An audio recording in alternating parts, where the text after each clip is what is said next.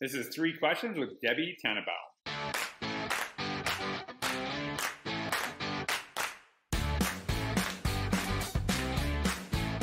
All right, Debbie, I was practicing your name. Did I get it right? Tannenbaum. Yeah. Tannenbaum. Okay, I got it. So Tannenbaum. Debbie, Okay. say it again. I want to say it right. Tannenbaum. Tannenbaum. Yeah, there you go. Maybe I'm hearing in Canadian. I don't know. Maybe that's. I feel like I'm saying it. Okay. Hopefully, I Tannenbaum. So Debbie actually has actually written a book, and we're going to talk about it in a longer podcast.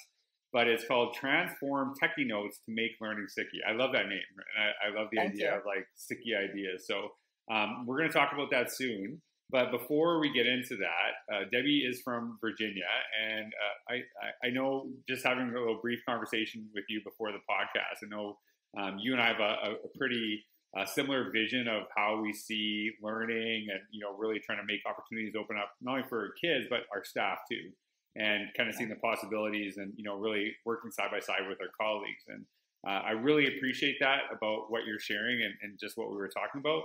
And when you look back at your career, when you look back at education, who's a teacher that you think maybe inspired you, maybe as a student, maybe as a colleague, and what did they do to inspire you? Well, what I was telling you earlier is I actually did a blog post about this when you first started doing this. And so I wrote about two people there. I actually wrote about my fourth grade teacher, Mr. Hill, who when I found out I was going to have him, I cried. He was my second grade gym teacher, and I was scared to death of him. And turns out he was one of the best things that ever happened to me. He got me from just being an okay student to really pushing myself and really trying harder, and really, made me into an excellent student. And so he was the first one who came to mind.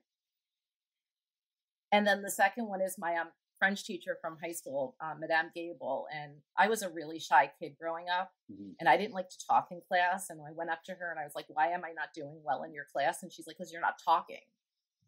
And she really helped me to get over being shy and to take more risks. And I ended up going to college to be an elementary school French teacher in a lot of ways because of her. Wow. Didn't end up being an elementary school French teacher, Right. but that was the original plan. But they were both awesome educators who, I have to be honest, really pushed me out of my comfort zone, and I was better for it. And I love that, because sometimes I think we can easily validate the teachers that just kind of let us be as we are when we come in there. And I've really been thinking about this a lot. The idea of do we actually put people in a position where they leave better after us, where they don't need us after the fact, right? Because I think sometimes it's easy that we can create a dependence. And I think I see that sometimes in adults too, right? Where you're watching the same person over and over again and just saying hey, it's okay, it's just okay to do that. And I understand that, just having empathy. But also, do we surround ourselves with people that actually make us better? And that's really awesome to hear that from both your teachers. It's funny that you said Mr. Hill, because I was one of my favorite teachers ever. His name was Mr. Hill, and he was my grade A teacher. And I remember this actually very vividly. Him and I this is made this connection, right? I love basketball. Everyone knows this about me. That's in the podcast. He loved basketball. He was a big Seattle Supersonics fan, which doesn't even exist anymore. And I was a big Lakers fan. And we had a bet on who would win a basketball series. And whoever lost had to win if the Lakers won, he had to wear a Lakers shirt that I picked. And if I lost, I'd have to wear a Sonic shirt. Well, the Lakers won, because they always win. And except for this year. And it was a super hot day. I'm doing, Celsius. I don't know what it is in Fahrenheit. I'm guessing it's 110. It's probably about 35 degrees Celsius. And I gave him this gigantic, wool Laker sweater. So not only did he wear this, he was dying of heat. And it's just something I remember all the time, right? And it's just those little moments that you have. And I actually still connect with him to this day. And he was there when my father passed away. He's, really a pillar in the community. So I love hearing that. So shout out to those teachers and, and the Mr. Hills of our lives. So, all right. Okay. So, administrators, right? And I know the same thing that you said about your teachers. I always dreamed to work, and the best administrators I've ever had did the same thing that your teachers did. for you. They pushed me to become better. They were people that I know challenged me, but also always had my back. And I think that's something that is really important, because I think sometimes we can challenge people, but if we don't know they have our back, and we're like a little bit reluctant. So when you think of your career, and maybe as a kid, maybe as an adult, who's an administrator that sticks out to you, and why? So the person who really sticks out to me is my principal when I first joined the county that I'm in right now. And her name is Jen Hertzberg. And she was the one who introduced me to Twitter. I've got my master's in technology back in 2002. And I had always done stuff with technology, but I thought Twitter was just for celebrities. And to be honest, when she first told us that we were going to, have, a hashtag and this and that, I kind of thought it was a little crazy. Right. But she got us on Twitter, and our school on Twitter. We started following each other, and I started realizing it was something much more than that, and even more than just Twitter. She was very active and really that lifelong learner that we both, really emphasize. She was on Saturday morning chats doing this and doing that, and because of that, she really helped me grow. And so when I came up, I was a 5th grade teacher for her. When I came up to her and said I thought I wanted to be a technology specialist, she goes, she kind of gave me a look like, I know this day was going to come. But she did everything in her power, even though she was knowing that she was losing a teacher, because she knew that's what I was really meant to be. And, she helped me with cover letters and resumes. And she was just such an amazing support, even though she knew it was, to her, I guess, to her own detriment in a lot of ways. And just such a phenomenal person. And it was funny because when I, told her I was writing the book, and I said, is it okay if I mention you in there? And she's like, of course, and it's been a really wonderful relationship. And I'm really glad that she was that's where I ended up when I joined my county, because without her, my life would be 100% different. It's interesting the congruency between the stories, right? You had teachers who pushed you to maybe things that you weren't comfortable with. And then you have an administrator who does the same thing. And then you basically share how you come out better because of that. I want to ask you this question, and I just kind of thought about this. I was like a really big advocate of Twitter. Like, people should be using Twitter. I don't know if I'm as much of an advocate, and it's not because I don't think Twitter can be extremely useful, but I just think there's so many different spaces too, right? Like you can go on Instagram, you can go on Voxer. And I think that for me, what was revolutionary was not Twitter, but how educators started using Twitter. And then that same practice then actually went into other spaces, whether it's Facebook, whether it's Instagram. And this weekend, I got a really nice email from someone who just said how much they appreciate me. And they said, hey, I would love for you should try Clubhouse. It's awesome. And and awesome. So, and to be honest with you, I'm sure it is. And I just said, no, I'm good. Yeah. And it's not that I'm not open to learning, but I was just like, how many spaces can I be in? And I got to kind of pick and choose.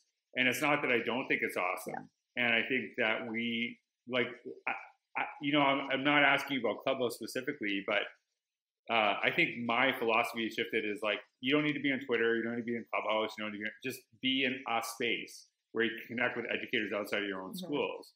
And I just wonder what you think of that, because I think that can lead to like if I'm on Clubhouse, then I got to pay attention to Twitter, I got to pay attention to Instagram. I feel that would lead to more stress and maybe not better teaching and learning.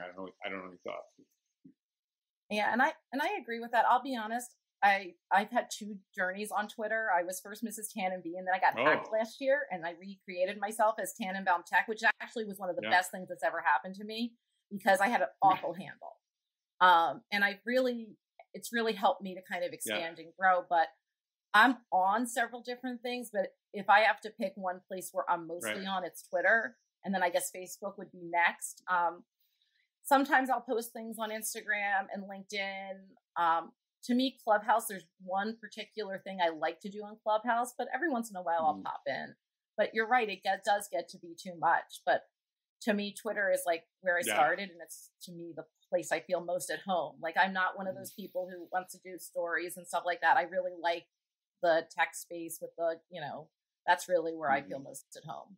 because of the blogging and everything else. Yeah, and that actually lends perfectly to the last question. And obviously, it's kind of interesting to look at getting hacked as a positive, right? And that really takes a mentality that, hey, even in negative things, there's opportunities to grow. There's opportunities to get better.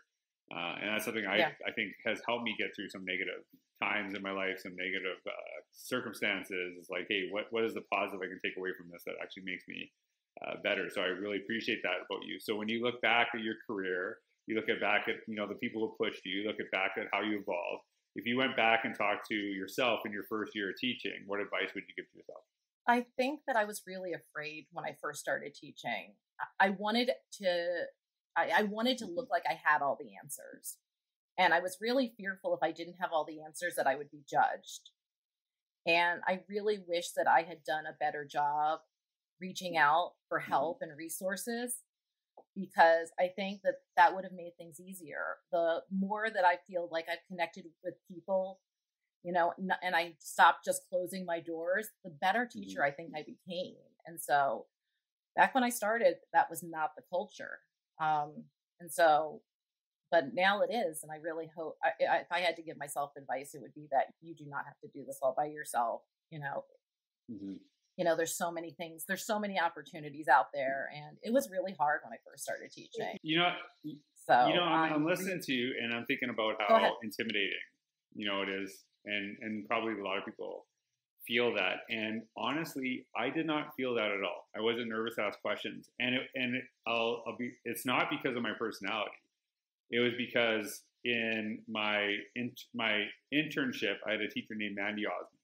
And Mandy Osmond went out of her way to help me, went out of her way to give me stuff before I even asked, right?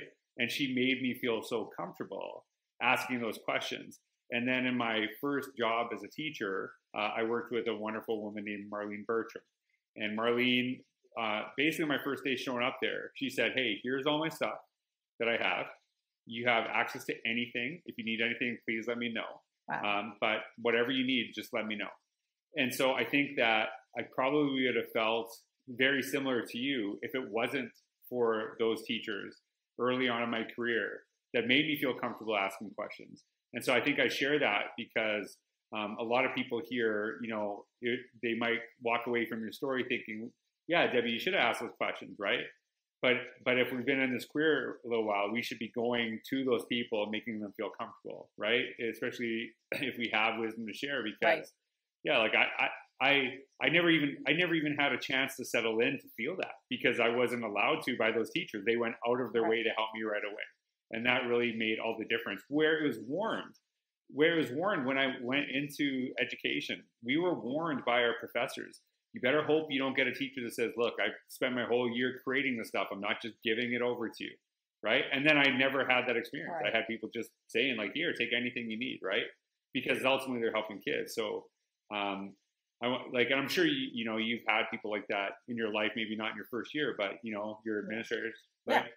Yeah, and I think that my first two schools that I were at, the administrators and the staff definitely had different ways of seeing things. And so, sometimes when you're in that kind of situation, you want to stay under the radar because you're not sure who to go to because of that environment. And hopefully, as people are listening and hearing kind of how those people have supported you, how they made you better, we look at how can we help others that are maybe newer to the career, maybe struggling. And I really appreciate you sharing those things, because I know hopefully that inspires someone to help someone newer in a profession, newer to the school, because I know I've been blessed to have that. So Debbie, thank you so much for being on the podcast. I look forward to discussing more with you. And you'll see anyone that's listening or watching, just check out the links, because you're going to see a link to Debbie's book.